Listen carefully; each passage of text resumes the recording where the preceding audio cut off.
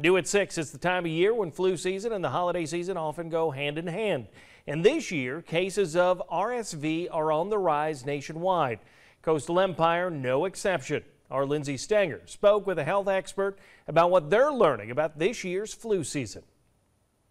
The holiday season is meant for time with friends and family, but with rising cases of RSV, COVID-19, and the flu, health experts are urging people to stay vigilant and stay healthy. In the last month, the CDC says hospitalizations due to RSV, COVID-19, and the flu have spiked.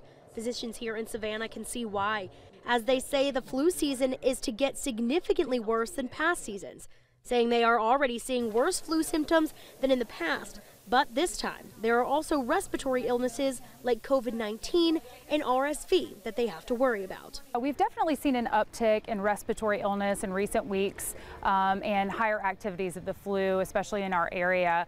The good news is we are seeing that the flu vaccine is effective with the current strains, and so those who are getting the flu, who are vaccinated, are having milder illness and shorter course of illness. Aside from your regular vaccinations, it's always a good idea to stay on top of your health by washing your hands and visiting a primary or immediate healthcare physician as you feel a sickness coming on. In Savannah,